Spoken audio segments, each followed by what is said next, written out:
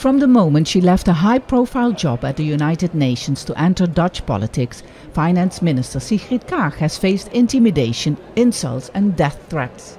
After a man showed up at her house with a burning torch and her family started to fear for her life, she decided to quit politics. It's become very unsafe, and it is something that also, according to university studies, scientific studies, is underpinning an attitude towards progressive leaders, particularly women. Overall, it is physically unsafe and it actually erodes ultimately the quality of our democracy and the rule of law.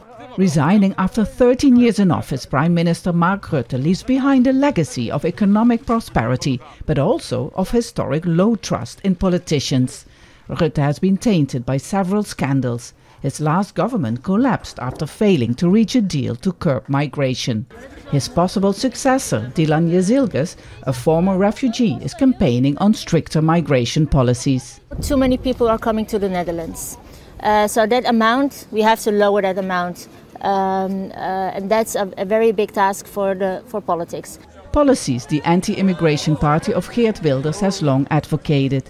The latest polls put his Freedom Party in the lead, closely followed by Yesilgoz conservative liberals and the Labour-Green coalition headed by former European Commissioner Frans Timmermans.